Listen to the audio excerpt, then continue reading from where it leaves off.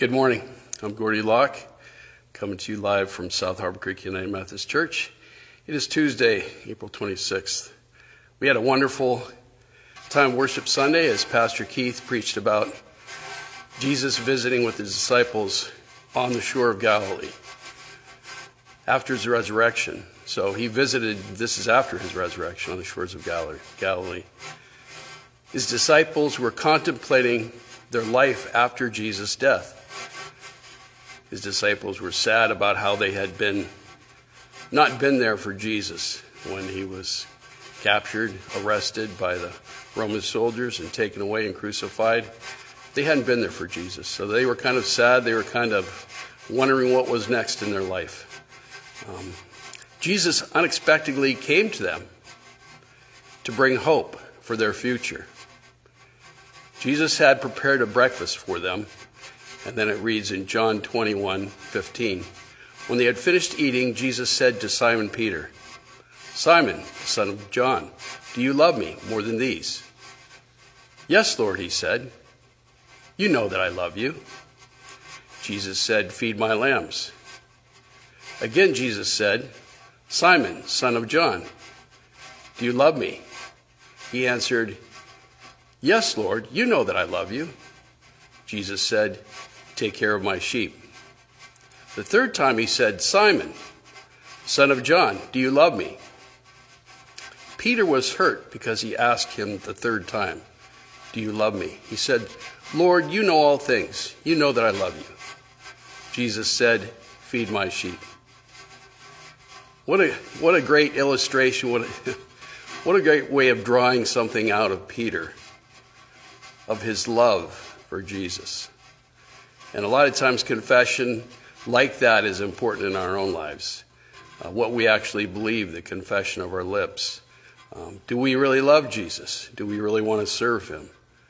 Do we really want to follow him and do what he's called us to do?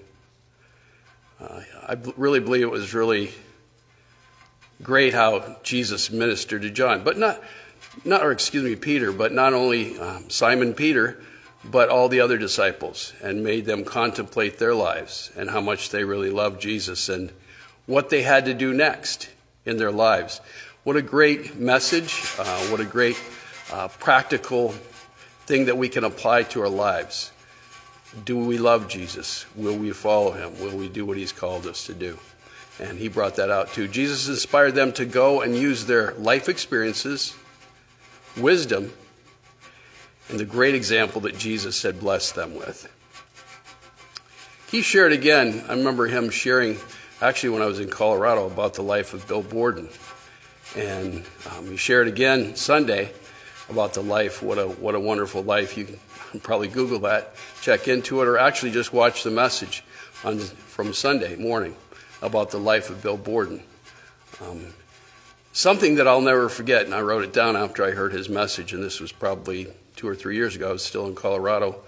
That one of the quotes from Bill Borden, through all of his hardships and things he had to bear in life, no reserve, no retreat,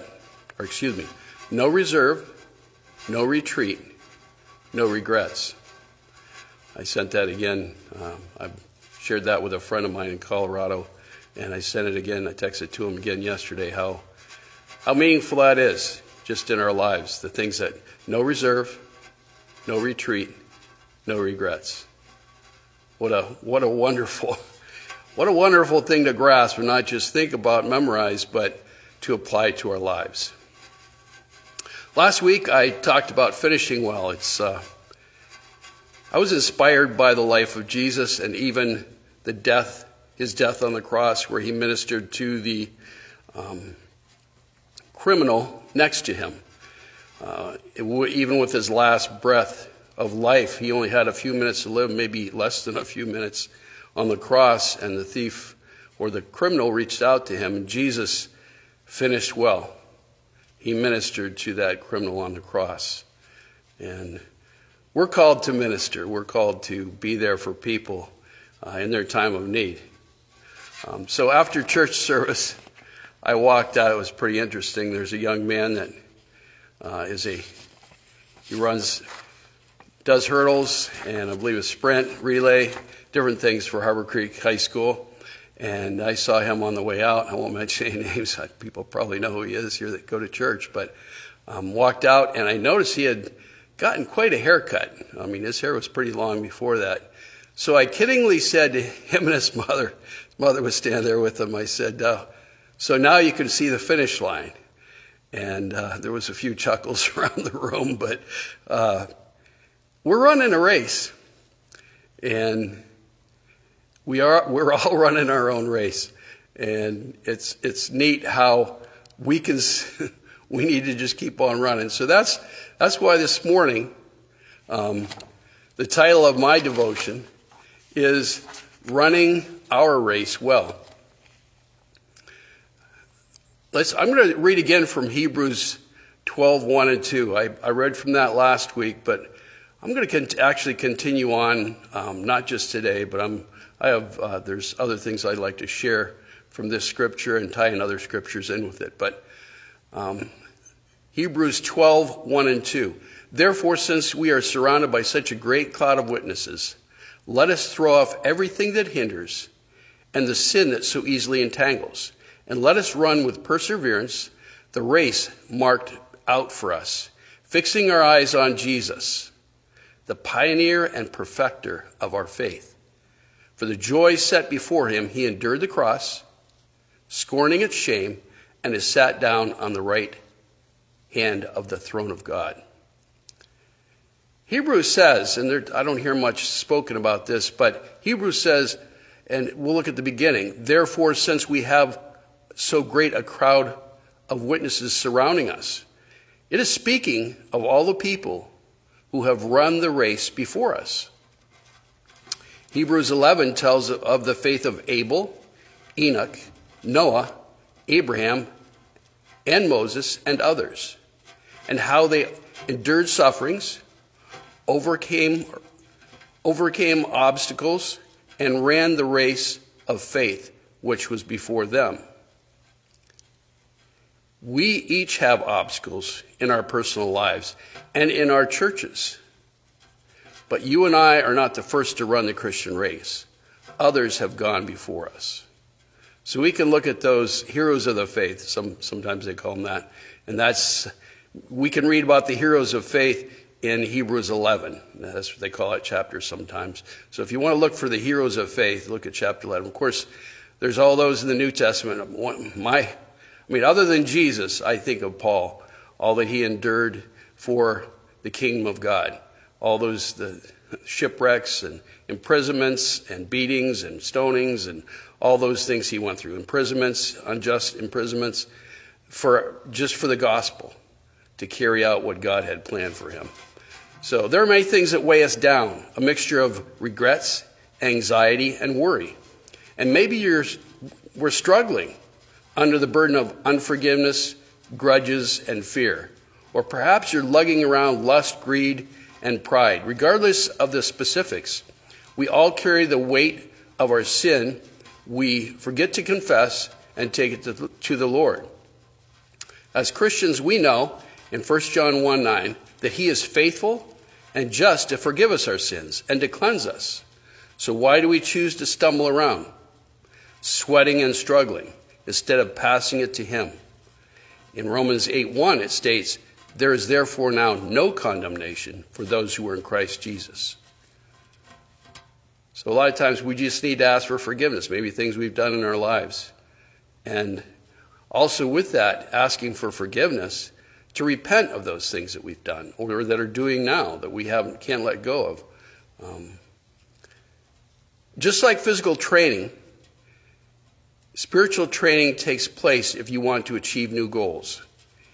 If your goal is to run with endurance spiritually, then you must do daily work to build those new habits and persevere. Remember, no one runs a 5K the first time when they've done nothing previously other than laying on a couch.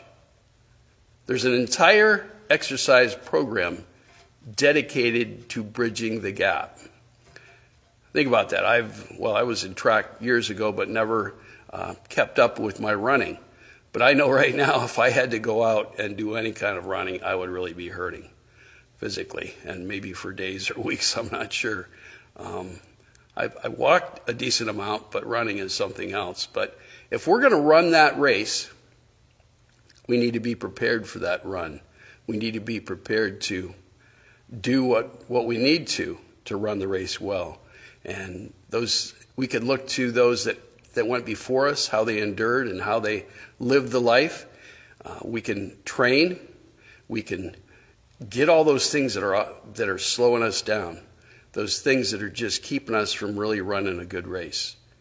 Like what I stated earlier about grudges and anxiety and fear, all those things that just seem to work against us and that race that we have to run. To build endurance spiritually, we need to read our Bible daily, pray, surround yourself with current cloud of witnesses. Maybe in your church, maybe there's those around us. Maybe you could be part of a small group, whatever that would be, a women's group, a men's group, some type of group that would help us to grow not only individually as we study and read, but also together in a group to grow and to run the race together. I see different track meets where a lot of times a couple of runners will kind of run together and help each other out, maybe encourage each other, maybe just pick up the pace or whatever they do. It's neat to see high school runners, and I plan on going to a few more meets this year to see high school runners because it's just, that's beginning stages maybe possibly of a career. But I think of our own lives that the running, the preparing, the nurturing just to run that race, the race that God's called us to do. And we each have our own races. We're at different places in our lives. But we're not alone. There are those around us that want to run with us. There are people here, there's lay leaders or staff that wants to run with you as we run the race together.